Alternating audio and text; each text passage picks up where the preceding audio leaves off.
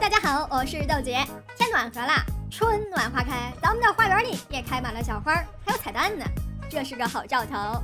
哎，不是，逆时草需要75阳光，你给我60阳光，这什么意思啊？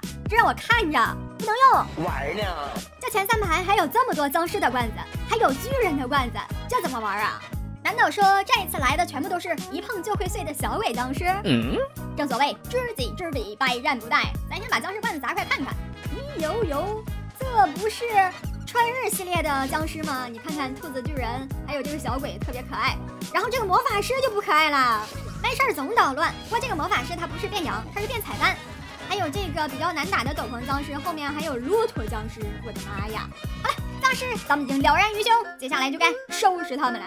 小鬼绿梨逗我呢！哇，兄弟们，咱们竟然砸开一个灼烧苦橙，这个玩意儿可是个王炸！我去，这有了它怎么还怕什么呀？小伙伴们，我跟你们讲啊，这把豆姐绝对稳赢，1把通关，666可以刷起来了啊！这个小鬼绿梨给这小可爱吧，这灼烧苦橙咱们得好好利用一下。咱们可以给中路这个巨人，然后呢，等他弹回去之后，咱把他周围这一圈那俩巨人带苦浆全部都砸开。这样的话，咱们是不是可以来一个一锅端？来吧 ，Come on！ 哇，爽！阳光水草必须赏给魔法师。哎，阳光，哇，那咱们不是可以用逆时草了？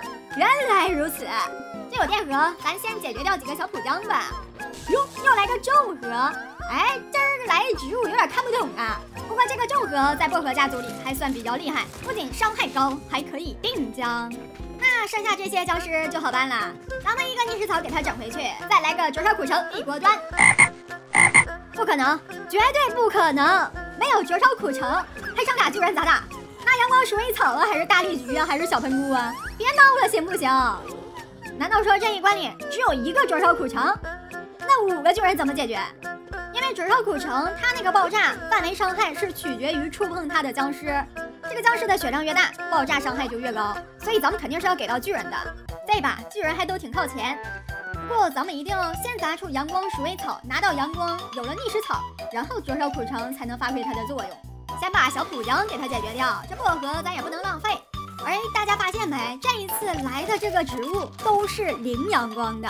小喷菇啊，阳光水草啊，包括薄荷都是，还有大绿菊。阳光水草有了，那咱们的逆时草也好了。哎，这老头儿，这智者能不能给我同化感化一个僵尸啊？一个也好呀。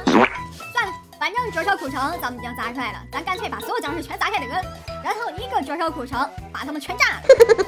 来吧，3、2、1，炸！ Nope。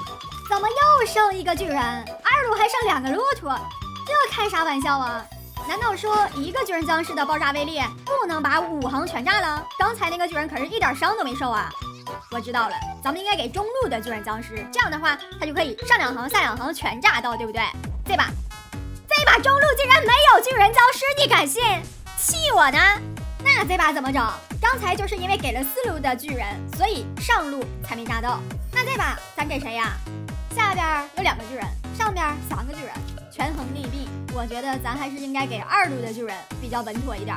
哎，这个被阳光水草感化的僵尸，怎么一个僵尸也策反不了了？